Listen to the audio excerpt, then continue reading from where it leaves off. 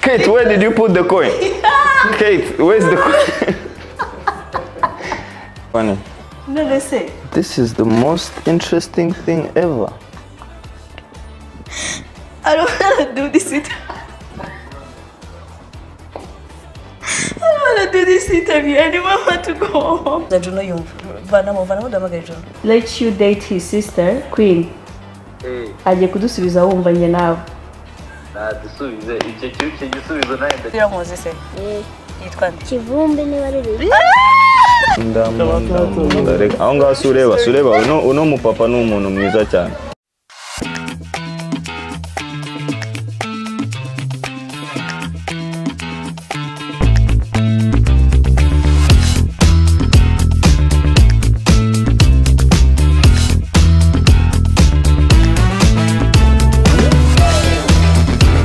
Come. Anyway, my name is Kate Mariela. You probably know me from some events here and there, or radio or something, but that's not a thing. You most YouTube channel my show for the first time. My YouTube show is called Kate and Friends, where I get to hang out with my friends. Bari mu entertainment industry, abatari mu entertainment industry, and abafite aho bahuriye nabyo by'umwihariko ariko. Today I have a special guest, my very first guest. Ntabwo azi icyo tuje gukora necessarily, as we're just hanging out, go and playing games, but there's a surprise, and I am just right here. Tuje kumufata. Muraje mumubone. Tumamagaye, maze mumamagaye. Don't show them my phone. They would think I'm broke. I am, but they don't have to know. Where is my phone? Where's my phone? Why did you put it? I'll use your phone. Please. It's Kate and Friends. It's Kate and Friends.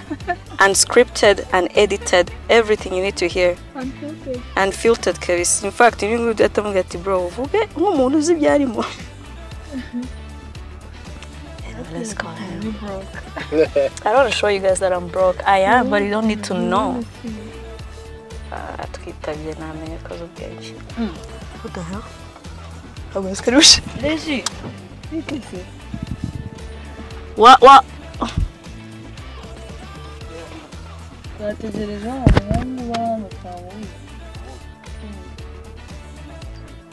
Allô? On passe? What sauces? No, ni simu ya kuinji. Oh yeah, turi boro byinshi kabisa kandi cab guy. It's a cab. You know? Ko tugiye kuri the semi.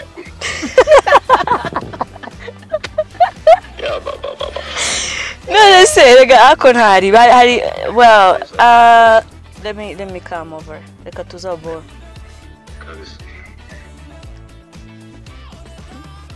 Well, surprise you mjoni abantu bushaka gukora surprise kavuga ngo ndashaka kusohoka hanze ngo hoya injira ubinzanire. Reka tugukora surprise hoya. But anyway, biraba yabishaka. Umbaira izuba ntago izuba rikumwe ngo sindi mama wawe. Hey, something I'll give it. Actually, King is running my surprise for him, and it wasn't supposed to be like this. We're somewhere akajya guhaha. But I think ashobora ko yabyumvishije. Yavuze ati, yeah, hers.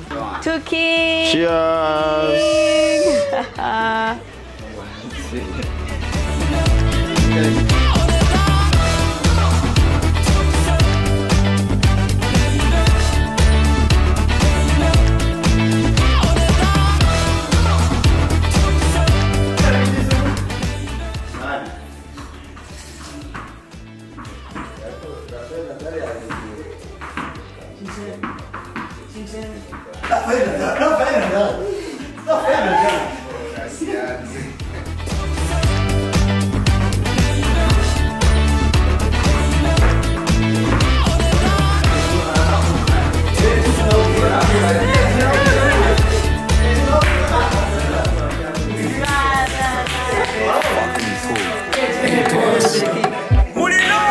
Badman, captain, who's them? Arrest them.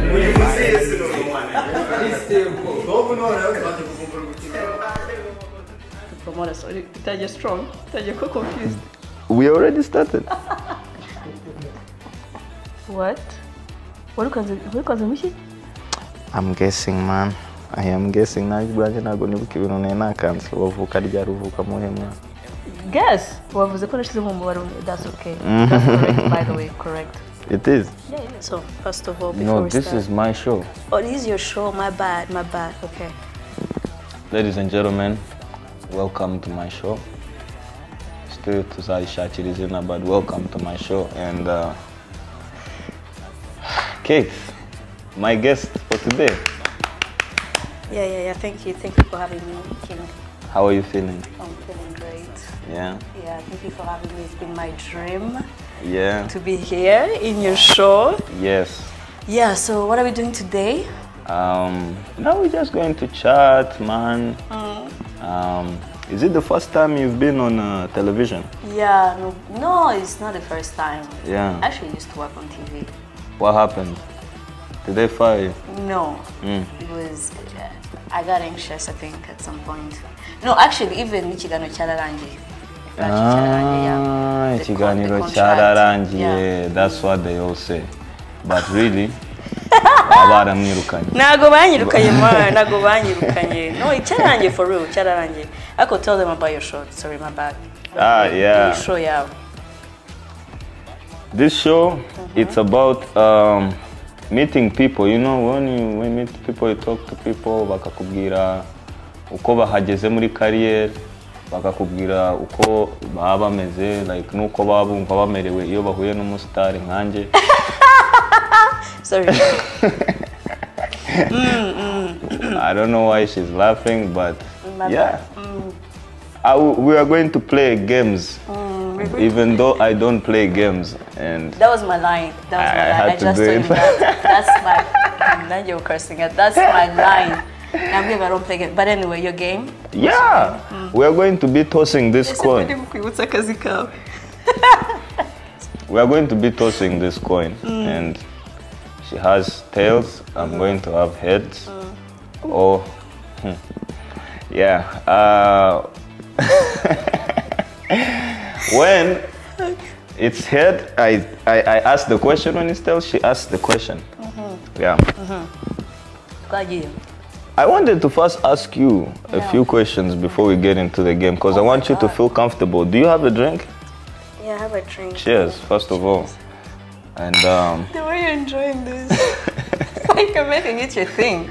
Yeah, it is my show. Okay, yeah. okay. So, is it true? You ambaye amarinete ntago wumva? Oh, is it true?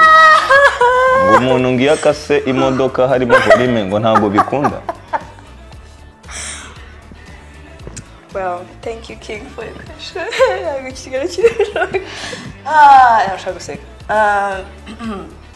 It is true ko iyo nambaye rinete bingora kumva ariko mba ndiko kumva ariko gukata imodoka mbizi nakubwira ariko that's what I heard. Nanyo ngobaze se? Yeah, please. Can ask me too. King, first of all, you were not with us in the car. Tuzanaga wari uhari nyine twari turi kuvuga ko ngiye kugutungura tukagenda gukora ibintu utazi and all that. Ariko on the way, what does King like to do as a hobby? Kuko byaducanze, do you want to cook? Do you like cooking, painting? Don't say typical stuff or writing songs and go talking. Okay. So what I do for fun as a hobby, I play basketball. You do? Yeah.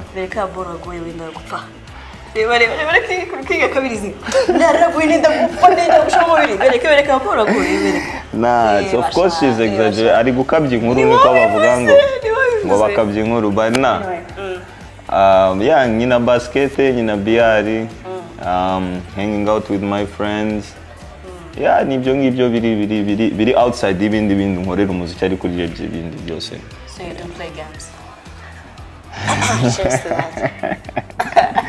Nice one. You do play games, nice you know. Yeah. So, nice one. Nice. I told them about the thing you said about tattoos. No, we are going to get there. Wait, No, we I'm have asking. Now, to. we take them through your tattoos. Ah. No, now when give you a views, they'll probably think ill of you. I just saw you right now. I don't know when I. Yeah, that didn't happen. But tell me about. I have 1, 2, 3, 4 tattoos. Kuboko kumwe, all done by Henry. Oh, Henry did this. The tattoo artist, yeah. He's really good. He is really good. He's Kavis. really good. Yeah. And iri latest ni Iyingi y'amagambo hano. I don't know if you can see it. Handitseho ni version muri Bibiliya gutegeka kwa kabiri with those. Kandi wagira ngo warubigira ngo nago njya nsenga buri. Nago ngenda skusenga. Yeah, handitseho ngo numara kurya ugahaga ntuzibagirwa Imana yagukura. Gutyo mu Kinyarwanda nyine. And iyingi the thing ni king. Yeah, ni karita nyina ya king. Iyo ni umwaka? Yeah. Ni umwaka. Oya, iki ni Ikiheburayo cyo kuvuga ati yeah, ni umwaka.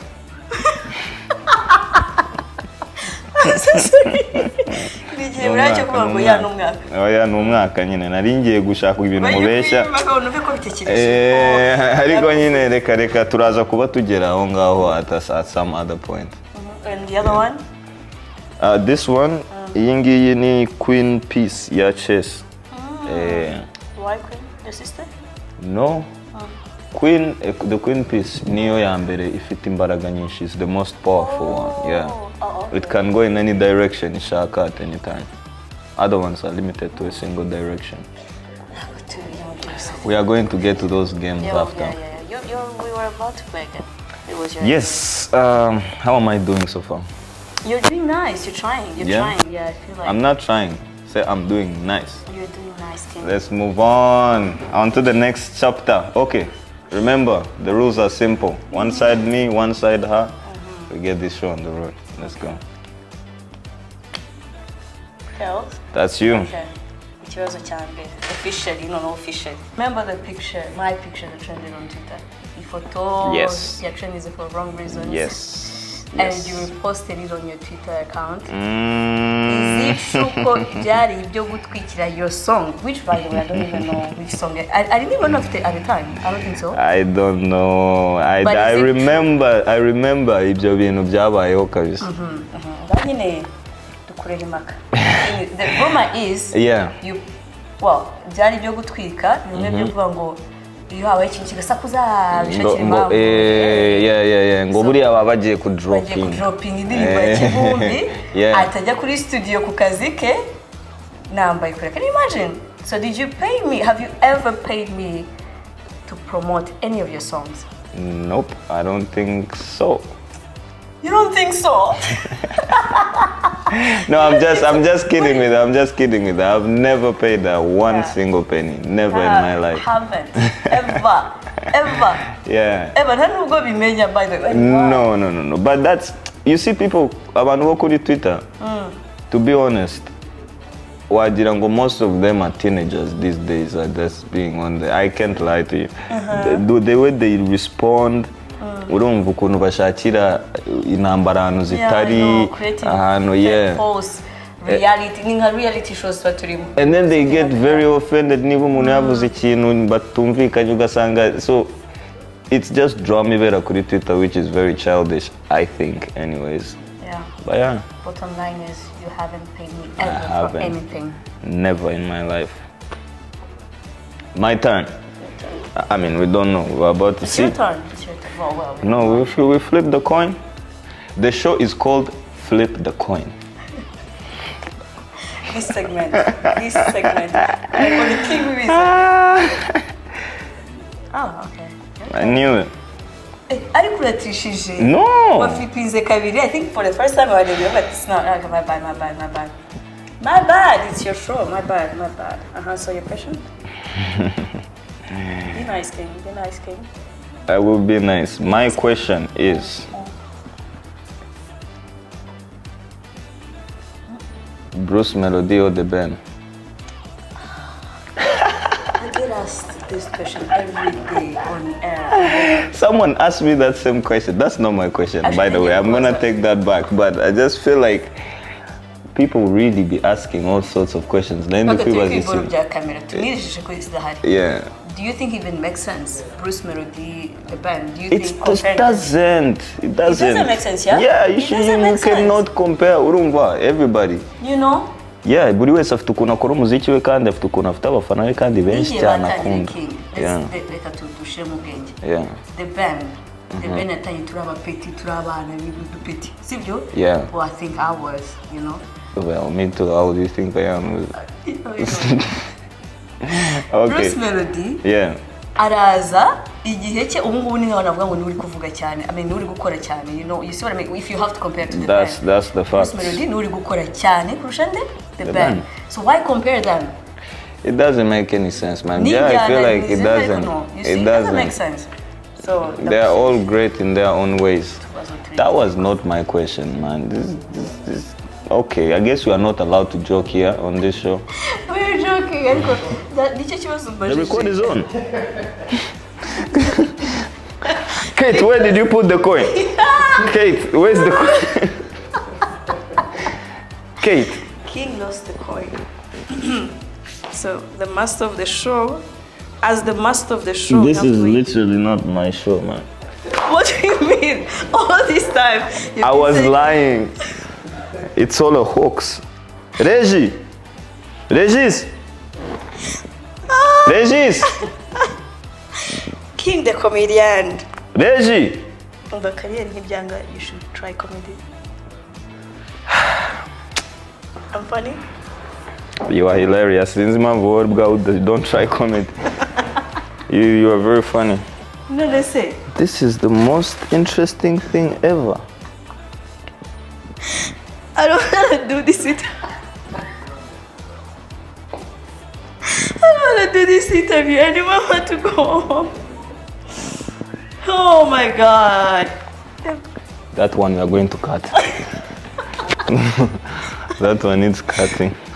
Okay, nachibazo ubongo bwondaje. Wow. Wow, man. intense. Gutrisha. Uri kubibona ko ari wowe ukata cyane ingewe.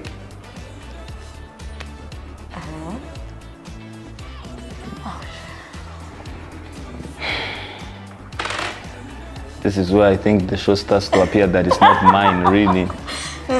But I'll have some question. Tell me. You work on radio. I do. You do. Never my guess, but I do. You do work on radio. I do.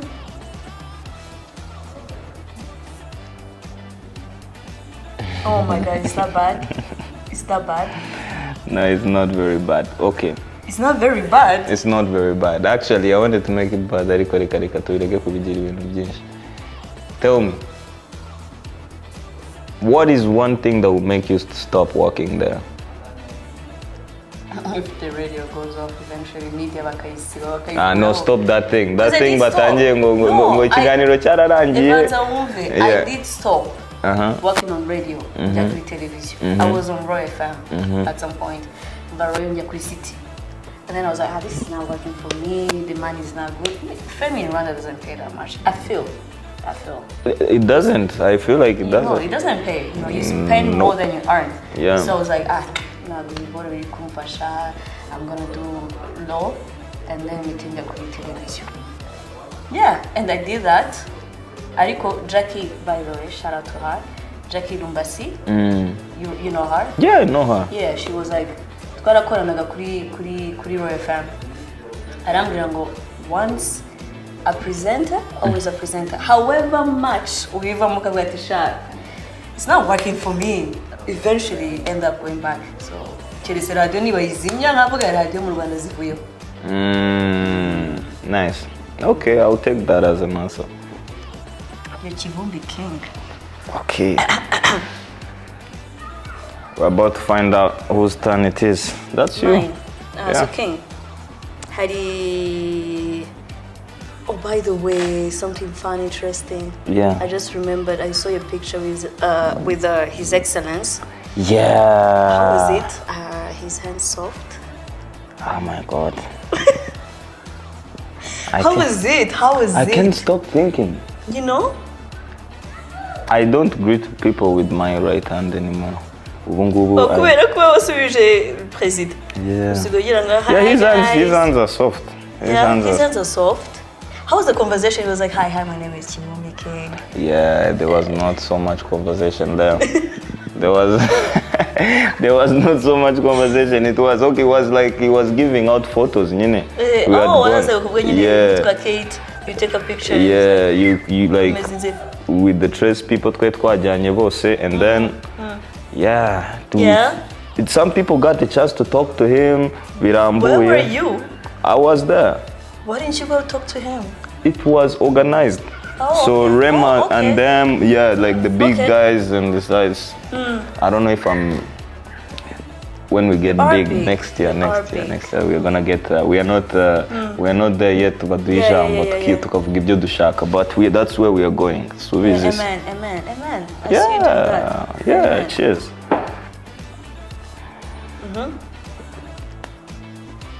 Okay. You should. I should. We should all hang out together more often. Yeah. This is fun. It is, isn't it? You sound like you're being sarcastic. I'm not being sarcastic. Why do you ask? It is. Okay. So, I asked King. No, I need the camera on me, actually, for this question. I asked King. Why?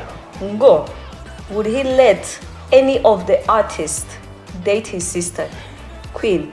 Specifically, Juno Chizigenza. So, uyo gusubiza Juno yumva. Vanamo damagaye Juno. Vanamo. Can we just drink? Can I drink? No. Yeah, that was an option. No, but you're ruining the fun. Okay, all right. Juno, I feel like you spoke to him today. Rutkwitsi, that's yeah. Rutkwitsi. No, just search. I numvaga mwavugaye today. Numvaga nanjye nkuzi. Rutkwitsi tuzi. Tuzi twese. Okay, loudspeaker. Well, where's my microphone? It's gonna be on D&D. I know, then we have to call again. Oh, you're his favorite. Hello? It's a setup, man. It's not a setup. Juno. Juno. You're live. Uri kuri miko, uri kumva? Twabajije King, urumva? Ngo would he let you date his sister, Queen? Agiye kudusubiza wumva njye nawe. Dusubize icyo gisubizo nawe ndagisaba cyuba. Rutkwitsi tuzi. Mwibarize. Would you let me date Queen? You know, if she lets you date her, then I don't have a say in it. So you approve? I approve. You, Rutkwitsi tuzi, king in the south. Wowe, I give you my blessing. Ariko nyine. It has to be her decision. If she lets you, then I guess we are official. Ariko say, I could be brothers-in-law, my bro. I hope kari kumbarati. I hope. Yeah, this is a very clean. Anyway. Interesting, man. Bye. Well, flip the coin. See, I'm making it fun. That was a setup. It wasn't a setup. That was a setup. You didn't prepare me for this one. That's what happens when you're a host. You don't prepare. Oh, again. So, King. Yes. You have, I believe, somebody you love from Kiss FM. Let's say Austin. You love Austin? Yeah, I love Austin. Yeah. Kuri Kiss FM. Yeah. You love who from Power FM? You? Yeah. that was the question. What? And you should have somebody else from Roy FM. Who? Other than the girl in your video, your video vixen. Is Jackie working that stuff? No, Jackie's on RBA. The girl in your video, the recent. You're saying apart from her though, Rocky. You're talking about Rocky. So how did you get to Rocky? how was the conversation? She's my friend. She's actually a very nice and very cool person. So muravugana muravuga ati kabushe muri video. Yeah, narabimusabye ntazi kazabyemera, to be honest with you. I was like, but you know, in life you have to shoot your shot or you're gonna die without the shot Ntabwo yakugoye? taken. No. Yarakubwira mubwiye ati nyine kabushe muri video. Yarambaje gusa reka numva indirimbo uko nimeze. Yeah. Abo bose mubwiye if you have to rate from the best to the worst. Rate them. Harimo Austin, Kate, who? Rocky, yeah, Rocky FM. You want me to rate them? So you take a shot. Let's take a shot. See, now that was easy. That was easy. I knew it. Hey, cheers. I was gonna be the last. You know, I didn't want to do with that to you on national television. I was gonna be the last. Yeah. You are my friend here. You want I'm me your to friend create? here. Yeah.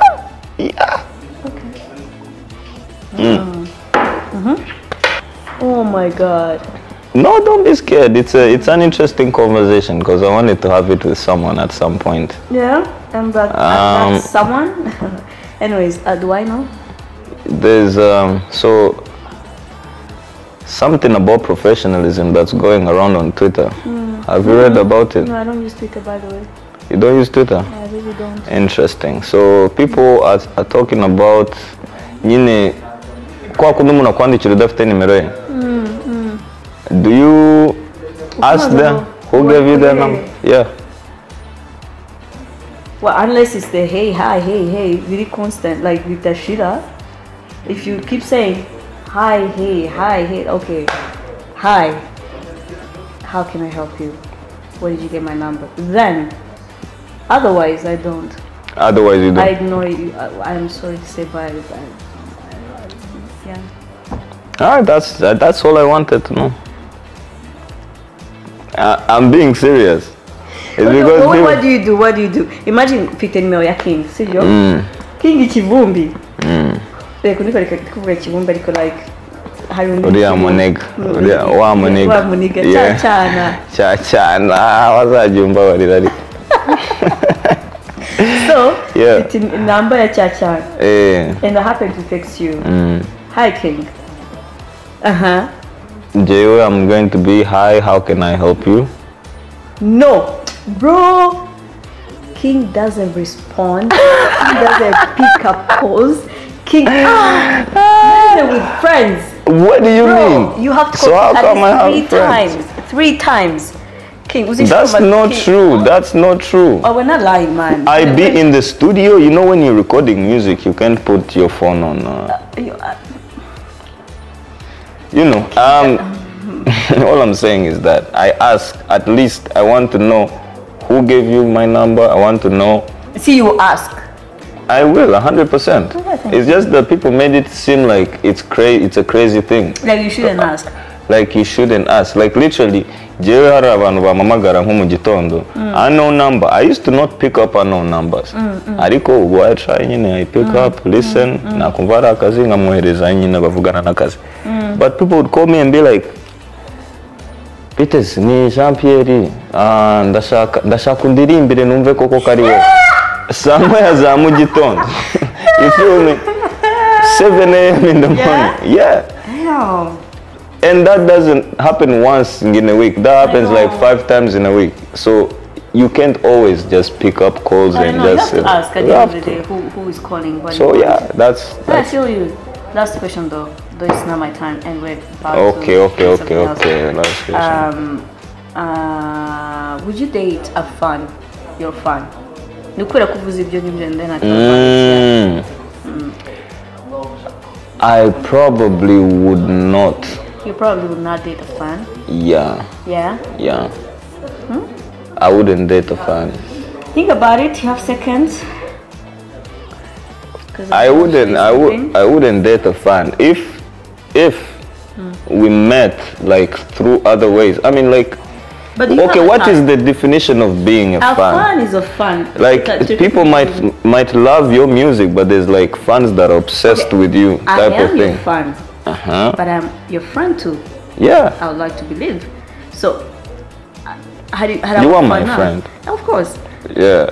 Of course, it's. I don't know how we would be here. She's telling me I don't pick up her calls. I don't know how we would be doing this. No, we're friends. Okay. Point is, somebody who is obsessed with you.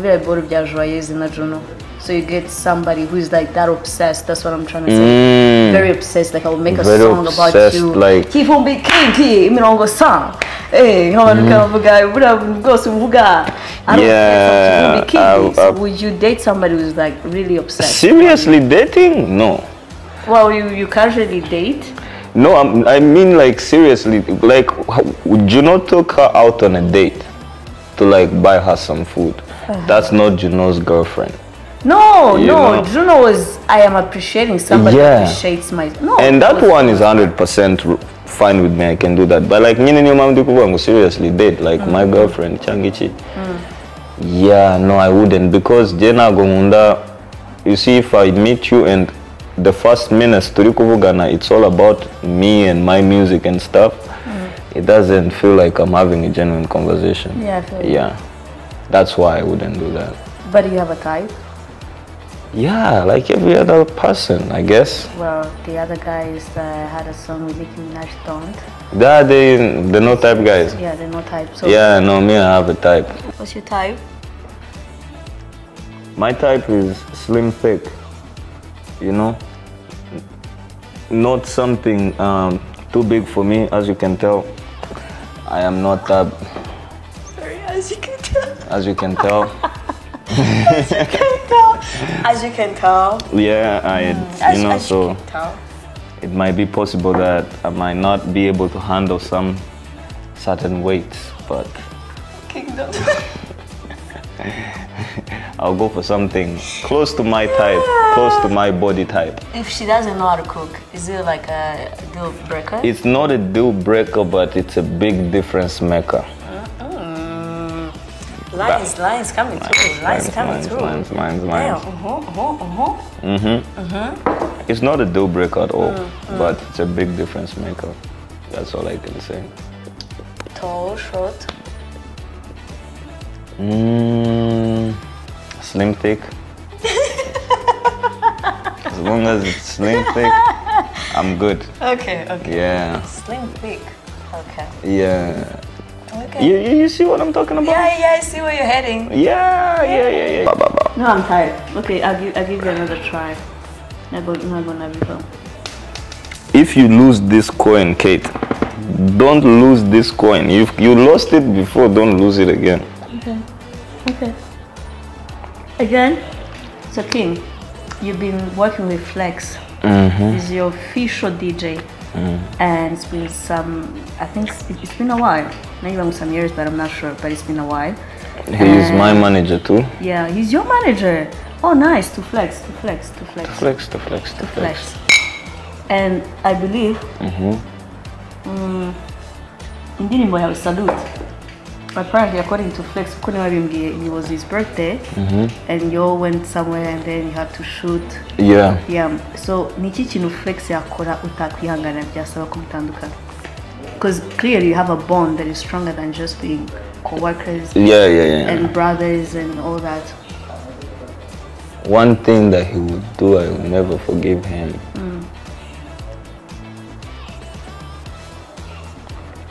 That's if he stops making the bread sandwiches. Those bread sandwiches are bangers. If he stops making those... Oh, you're joking, man. We are... Very serious. No, let's say. No, let's say. In which way? In a sense, maybe muri show kuda performinga ko maybe you're drunk that and bikaba ngombwa ko bati nyine mara hakingi ntagashobotse mani ni gitarenze maybe goes akavuga ubugambo kuri wowe. You will still work together. I'm just saying because I don't see Flex doing that. But I don't see Flex doing that too. That's the thing. Yeah. That was a hard question, by the way. I don't see him doing that. I don't think he will do that. I don't think he will do that. I don't think Flex is not the kind. But if he stops making those sandwiches, we would hate him. Yeah. Okay. Those sandwiches are nice. You've had those sandwiches. Not me. King King. I thought It's this not was your fair. show. It is. Okay, ta. What song did you make there? Ta-da-da-ta. Okay. Make it fun. If you knew you were going to... Pinterest.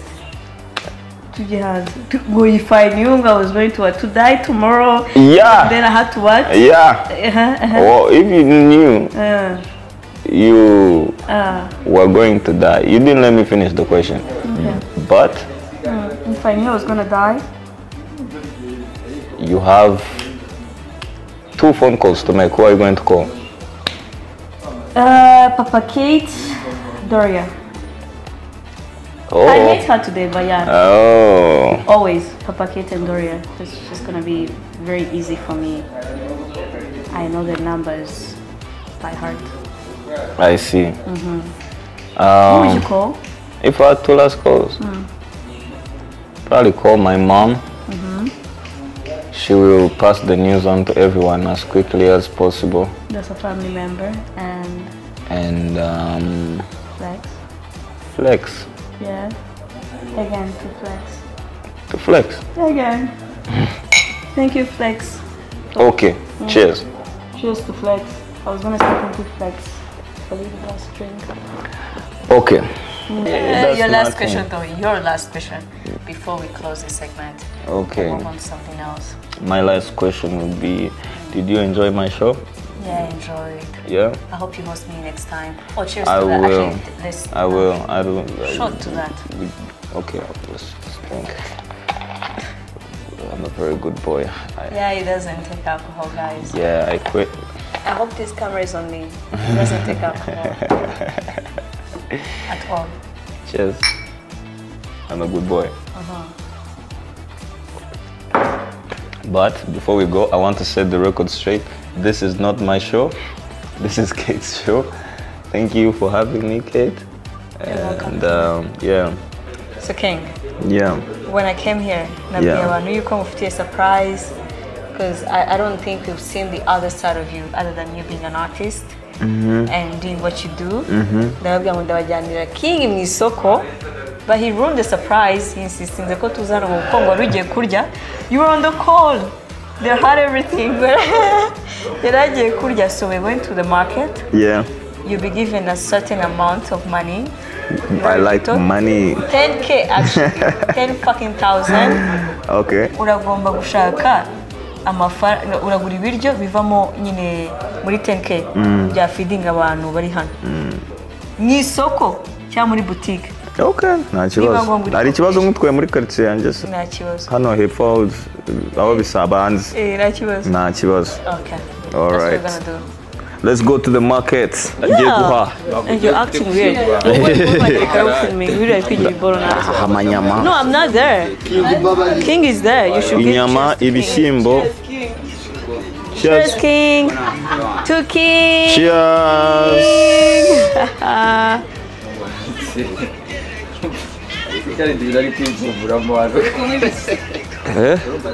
Coca. Inzoga nazivuye. Okay. Last birthday. Where's your phone? Where's your Birthday. phone? Where's your phone? What's the... No, passcode is. Playing with you, man. Khalid, wamerekeje se? King is... King ari gushaka abantu bamuherekeza kubera ko bivamo. Erega, believe in yourself. I believe in myself. Don't With trust 10K, me. you think you can make it happen? Kera tukiba muri ghetto, reka nkubwire story. Kera tukiba muri ghetto. Urumva?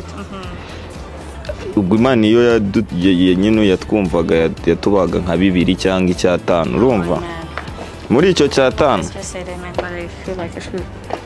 muri icyo 5 wagombaga guhahamo. 5 muri 2 5 you confuse me. Okay, mwaguraga iboro by'5 sense akabamo ibyo kunywa. Sensa akavamo ibyo kunywa sometimes cyangwa for amayinite, you know, ibindi bintu biba bikenewe. Yep. ubundi twahita tubwira Regis agende yiyaranje bivemo kubatungura nta kibazo. That is another episode for another day. Another episode for another time.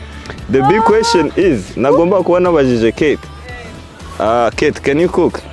Yeah. You are gonna cook. Can I cook? Yeah, that's the question. Asking me if I can cook. Hey, I got to cook. Doria, who said that you're on? Hey. Make sure your answer is fair. What did you want? You wanted us to go into the Baby boutique. That's a fancy ass restaurant. Ariko hanga n'ubundi niho nsanzwe nsa buri gihe. Hano no ibintu byose bihari. Ngwino. Agoresha guteka dodo n'umunyobwa. Dodo ziri he? Nabihinduye. Wabihinduye? Dodo niko yavuze. Okay. I know. King. Okay, reka nkwereke dukomeze tugende gutya tugere kuri boutique yemera ko ari boutique ingi yanze ko ari boutique. Ina ari boutique man, that's a fancy ass restaurant. All right. 5 star. What's fancy ku muhanda w'igitaka anyways? Ngwino eko ngwino mubaze nakuzi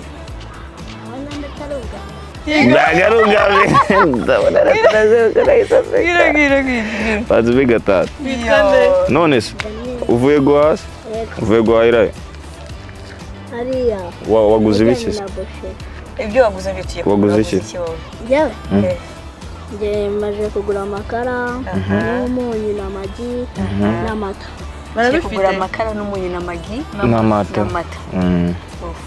Nyine wowe ufite ibintu ugiye guteka nanjye mfite ibyo ngiye guteka bitandukanye. Sawa. Uyu nguyu uramuzi se? Yitwa Kivumbi niba ari riri. Ngo Kivumbi niba ari bangira magata. Niba ari Kivumbi nde? Kivumbi Louise. Dukomeze. Kivumbi ari Louise. I don't know why that was so close. Ngo uriya yahageze. Salama. Felix. Ya, none se. Shaka inyama. Ayikati. Oh yeah. Has to make a decision. Iminusu y'iroti. Very smart. Iminusu y'iroti Kivumbi. Uzi ko dufite indirimbo bita iroti na Khaled. Yego. Ari kuririmbire. Yego. Arendero bisaba amafaranga. Banza abandi mafaranga. Bibiri. Oya ntabwo bihagije. Bingahe? Bitandatu. Ngiraho nyine nandi magara mu bundi babyita gushyiramo imiyaga. Ubundi ugomba gushyiramo inyama. 1000. Subizi se ko turi abaturanyi. Bamwita Felix. Ubaye uri hafi ya Kacyiru ushaka inyama nziza ikimeze neza nta kibazo ufite wamusanga nkuko wabona hose harasa umweru kandi gira ikintu bambwirira kimwe cyonyine z'inyarwanda ngo abandi bashyiramo imiyaga nuza Felix we ashyiramo amanyama. Allo. Ha? Yego sha. Ndi twaje guhaha inyama kwa Felix. Kwa Flex. King. We're shooting something. By the way, you're live. Utani wimva kuri muri video. Okay, boss.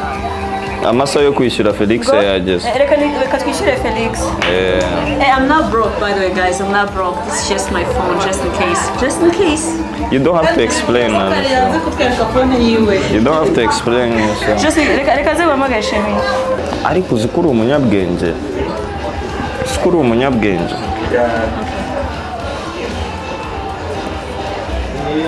Yanange. Yitwa ndese. Kivumbi n'uyu najyaga mbona ari Bruce Melody kumbe ni Kivumbi. uzi ikintu ugiye kuduha munyakirane yombi oya nabihinduye ntago nyitetse dodo uzi ikintu ugiye kuma ume igitunguru ume inyanya urumva nurangiza uma amavuta ntabwo mbyumvishije oya pana ariya amavuta ni menshi cyane igitunguru ukandebe ume nk'icya turuwasi inyanya n'izangahe izo ngizo ni 300 200 agomba kunshyiriraho izindi 300 yeah of course rega ni mwebwe mutamfitiye icyizere naho ndigenda cyifitiye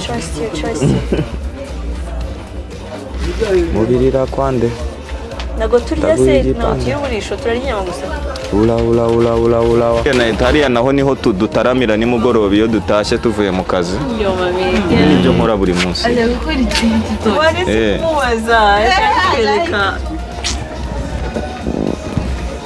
this kandi munda aho ngaho sureba uno mupapa ni umuntu mwiza cyane uba washyiriye n'imiyaga nta kibazo icyo cyo ntabwo ari ikibazo ninza gukora video nanone nzahita nkubwira twite tutakarama hoya ntabwo twagiye kubyina none I am shy. You are? Ubu ngubu I am Kivumbi chef. Who is Kivumbi? Nobody knows Kivumbi. We're hanging out as friends. And David narayibagiye. Bro. Peanut butter. Eka. That's cute. Eka tureko birindwi bya. Amazina yanjye aracyakura. Hari ayandi ejo bundi na Okay, muraza kuntwaza agenda aterura ibingibi. Ibyo ngibye ko wabishyiramo. No wabishyiramo. There's a king and queens. Buriya ngo yarazi ko disi ngo ndibuze kubihahira nkaza kuyarenzaho. Shit. 4,000. Oh my God. Oya birindwi ntago biri bugeremo. Ni ibingibi nshaka nabo. You're the winner of this game officially. I'm the winner ariko nyine officially she has yamahiye so no, nago namuhahiye. I'm gonna take that you prize. earned it. You earned it. That was your thing. Yeah. Boniface. Boniface. Uriya n'uwanjye wo muri karitsiye mwakoze cyane Boniface. Sawa turi kumwe. You did try. Sawa. Mwakoze. Ndababona. Oya nta dodo nshaka. Ayiwe. Ntabwo nari nkariyo goal. Gahunda ni ukurakaza abantu mana. Uyu mwaka. In life uzagira abantu urakaza. Dore butike yanjye wanze ko tujya kugura. Ukati igitunguru. Na. Ntabwo burimo ntabwo. I won. You did. I won. You really did. You really did. I won. With 10K, unanasagura 3,000. Yeah. You're a badass. And then you're going to eat nicely. Apana junk food. You're going to eat biryoshye bimeze neza. I know. You did try. It's gonna bug him gaga. Yo hey no. Urashaka amavuta atari ayo ngayo. Ukeka ko se ko ngo wanyiba? Ntibishoboka giye nagushobora kunywa. Hato se. Harimo amakara. Harimo amakara. Umugongo. Wavugije se? Wayijyanye hanze. Can they listen to you, whatever you're saying? Remember, it's a reality show. I know. So what happened with Nati? Yaragiye one time. Nati is the dog. But by the way, where is Snoop? Nati is a dog, yeah. Where is Snoop? Snoop arafunze ubu ngubu. Why not? Mufungue bakamubona. Every time twageze muri parental advisory. But yeah, we are in the kitchen. Twahageze. We're about to prepare ibitoki biruvanze n'inyama. Yeah. Cyangwa uko abandi babyita agatogo. agatugusha yigo nibyo washakaga agatugu ni inyama zo mu nda wagakoresha inyama zose ushaka no niko nabyize mu aho twinigiye guteka anyways but yeah don't worry I have a medical assistant hano she's insisting on washing. How many times do you wash your hands on a daily basis? Often is how many times? Probably 6. You know, she's really she's like, she thought I don't even know how to cut an onion or anything. I'm surprised. I'm actually amazed. I'm like, How? How you do it? This is boarding school, man. Boarding school knowledge. You should really boarding Yeah. Oh, lucky guys. Maybe mwakatagiche. Nana chimeshiro wanje twateruraga ibisafuriya. Babyita bira iboro mara bari bihabi mu kawunga n'ibishyimbo. Kata ayo mahirwe. None se ntago mwakoraga nuza zanya? Izinyi? Like your own kachumbari. King has to be okay. Ntago mwakoraga kachumbari ya. Kachumbari muri boarding. Ariko zikoko kachumbari muri boarding. Yeah. Really. Yewe nizo Uganda man. Naye nizo Uganda. None se ntago mwakoraga mugakata. Anyways, ntago mwatekaga sometimes bikora ngombwa ko mwitekera. Kuko nayigaga muri primary, we didn't get to that point. I don't know. Maybe they felt like we weren't safe enough to do that. Right. But the way you cut an onion, proud of you. I'm impressed. That's how pros do it. Pros do it. I'm so sorry. So guys, njyewe njye gutangira guteka ngo nkati kanyanya. Are you not brilliant? Yeah, I am. Some percentages in me, 50-50%. Very 50 tuvuge nka 60-40. 60 indundi nyarwanda. Nah. Ese gushindi kwisebya kandi ziko nzi gukata urunyanya. Ndi gukata wabonye ukuntu narindi gukata. Bakata gute se urunyanya nini gitubura birameze. You told me you know how to cook karya. I know. You do? I'm pretty good. It's one of my hidden talents. She said hidden talents. Like the way she's hiding that tomato right now.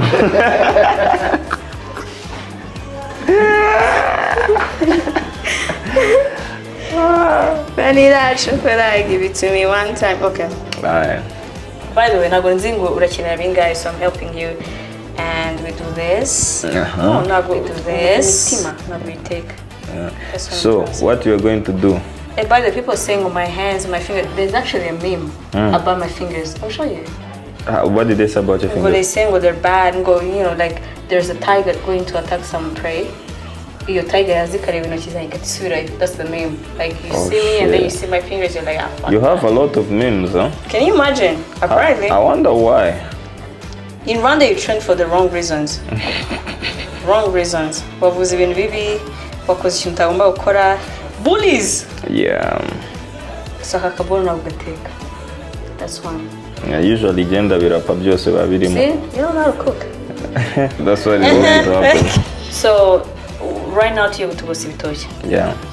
And then turangiza gutogosa recipe by King KIVUMBI. Yeah. Turangiza gutogosa ibitoki.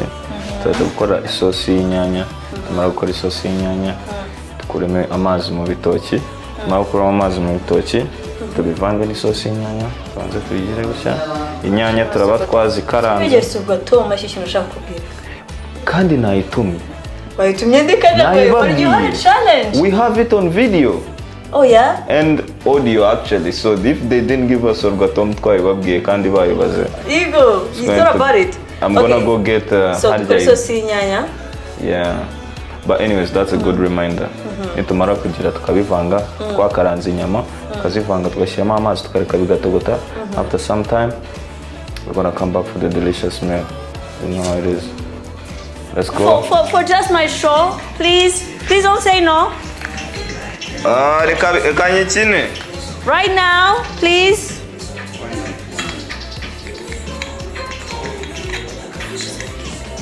Biratwara umwanya mutoya gumaho. my whatever. Amazina ni Kivumbi King. Where? Instagram. No. Kivumbi King who doesn't need to flex. It's Kivumbi King. We don't flex because it is Kivumbi King. Yeah. You know? Yeah. And YouTube, Twitter, Instagram, TikTok, everywhere. Mugende mu following. Yanyishiye kujyaho. Aje witwa no. Umwami Kivumbi. Umwami Kivumbi. Amazina ni Umwami Kivumbi kabisa. Yeah, and on my show. thank you for being on my show. Yeah, you know. It was a good link up. Yeah. But yeah, go check out the music. I make music, by the way. Wait for the food. I make music and make food while I'm not making music. I make music, by the way. I don't think I've said that this whole interview. By the way, I'm a presenter. By the way, I'm a presenter. I work on radio. By the way. Yeah. And I'm a good cook. My hidden talent. Yeah. I don't show it off because people will be jealous.